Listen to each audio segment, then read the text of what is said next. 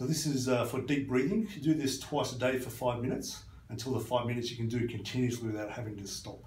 And the way to test if your body has understood this and integrated into the system is when you do it at night and you wake up in the morning, you're still breathing diaphragmatically. Okay, so we want the diaphragm to move down this way to move the organs here, and not all the breathing be coming from these muscles up here.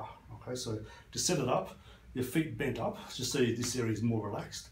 You want your back to be loose, relaxed, a gentle lift through your head as if you're being pulled out that way, just very gentle. Then to feel your back muscles, everything that's contacting your bed or the table, everything be really loose, like melting plastic. So we want it to be loose so it can actually move. Okay, so we've got that first. Don't do this with your head this way, you'll totally defeat the purpose. So the head's relaxed, just a sense of length. Then from here, hand on the chest, hand on the belly button or a bit lower. If you take a deep breath in and let this part move but not here, that's what most people do when they do a deep breath, and that's what we don't want. Okay, so we want this part to not move, this part to move. So we're breathing in through the nose into the belly as if filling up a balloon, so the belly goes out and down. In and out through the nose if possible. And you're breathing to about 50 to 70% inhalation. So I'm not going 100% and 100% out. It's just 50 to 70%, so it should be comfortable.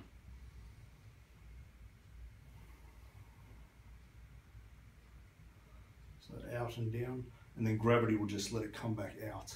So you might find after 10 or 20 breaths, it feels like you're holding your breath, or you feel like you need to stop and recapture your breath. Let your body do that. Just totally forget about the breathing. Let it recapture its amount of carbon dioxide, oxygen in the system.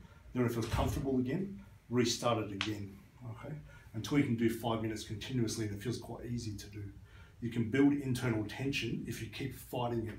If you feel like you're tight inside or it doesn't feel comfortable, so let it return to comfort, then start again. Once you're good at this, you practice that in sitting, and then once you get good at that, we practice it with a fast inhalation. So